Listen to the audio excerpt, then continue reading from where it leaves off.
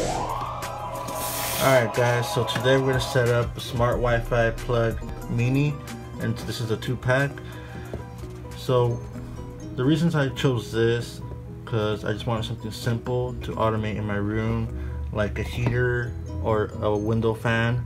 So that's basically my idea.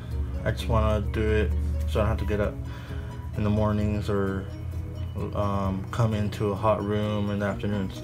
So basically I went with this one because it says no hub required, so which means it's affordable and cheaper than buying all those expensive hubs and add-ons and stuff like that.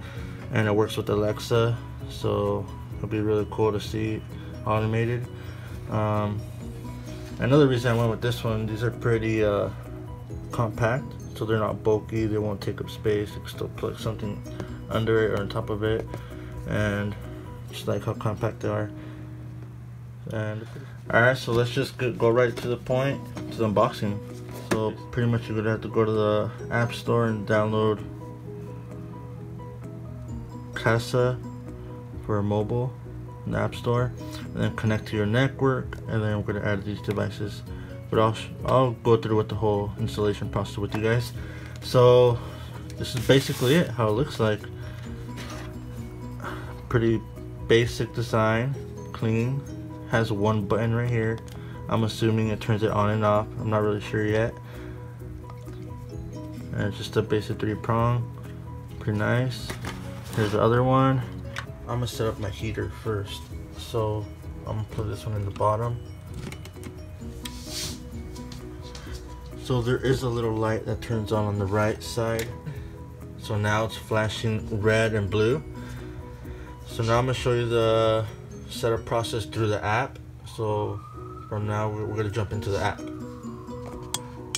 Alright guys, so we're gonna hop into the App Store on my iPhone, put Kasa, and it should pop out as Kasa for mobile TP-Link. Click on that. That should direct you straight to the Kasa Smart.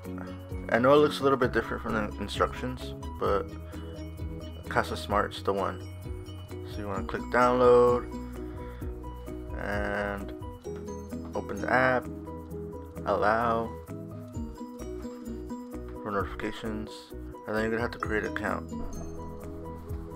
So once you click on create account, it's gonna direct you to this page. So you're gonna type in your email and your password they're gonna use to log into your account.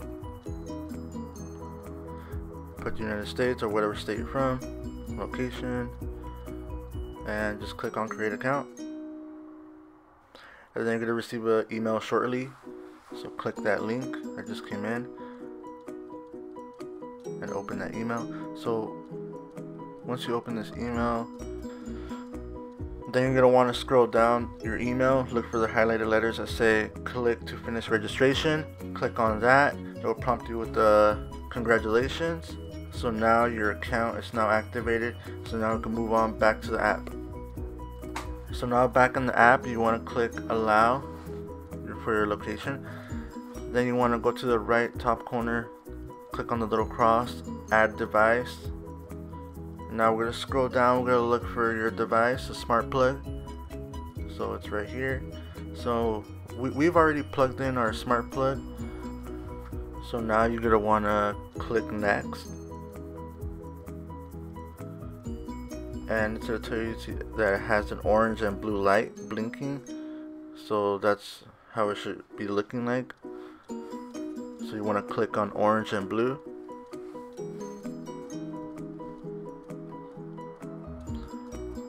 And then you're going to want to connect to your smart plug. So you're going to have to go to the settings and on Wi-Fi.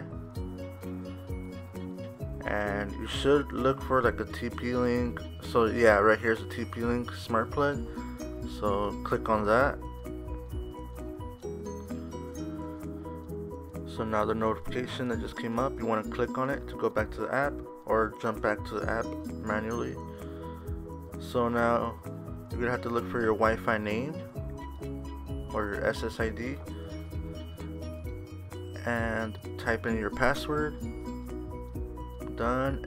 And this thing takes like a minute to load, but once it's done, it's set. Alright, so once you get this, you want to click on allow. Alright, so here's the ask for device name.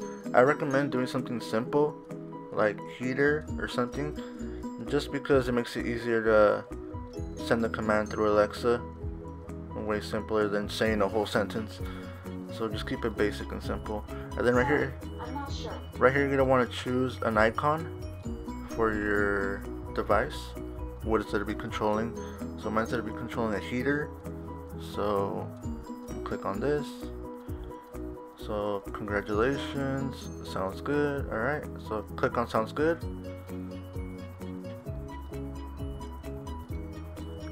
And it's updating the plug. So this also takes another minute. Now it's updated complete. Click on done. So that's pretty much it. So now you're gonna have a little green button icon right next to it. So once you click on that, you could turn it on and off with your app. So that's another nice feature. So this is the general way how you would do it, but I'm gonna show you a way how to connect it with Alexa, so it would be fully automated. So now I already jumped into the second switch, and I already programmed my fan, which is pretty much the same step that we just went through. Just do it again with the other one. So basically this is how it looks when it's all set up. So it's pretty simple, nice and clean look. So it kind of blends in a little. So I did figure out that these buttons are to turn it on and off. So we do press it. When it turns on, the light turns blue. So the bottom one is controlling my heater, the top one is controlling my fan. So now in this part of the video, I'm going to show you how to set it up with your Alexa, so you could automate and voice automate your device, your fan, your heater, so you don't have to get up or open the app. So you can just voice activate it on this. So let's jump into the app, and I'm going to show you how to add these mini plugs into your Alexa app. Alright, so you're going to want to open up your Amazon Alexa app and click on the left corner, add device, and then you're going to want to look for the plug. So click on plug, and then you're going to see right there the TP-Link Casa. Click on that, continue. Now enable to use, so click on that. So you're gonna have to put your TP-Link email and password, the one we created earlier. Once you've done that, you're gonna be prompted with this saying successfully linked, so that means you're good to go. So then you want to click on done, the bottom left corner, and then you want to click on discover devices. So click on that, and you're gonna have to let it discover the devices on your network. So this might take 20 seconds, and then it's gonna show you how many devices are on your network. So you're gonna want to click on choose device, and then you're gonna want to look for your device heater. So that's one of the reasons why we made the name so short. And choose group. So you want to skip that. We don't have any groups, so just click on skip.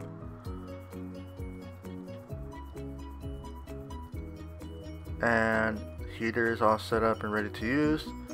So now you want to set up your fan. So click on the fan, skip, and now it's all set up, ready to go. So now when you command Alexa, all you have to say is turn on the fan or turn on the heater. So now let's try it out. Alexa, turn on the fan.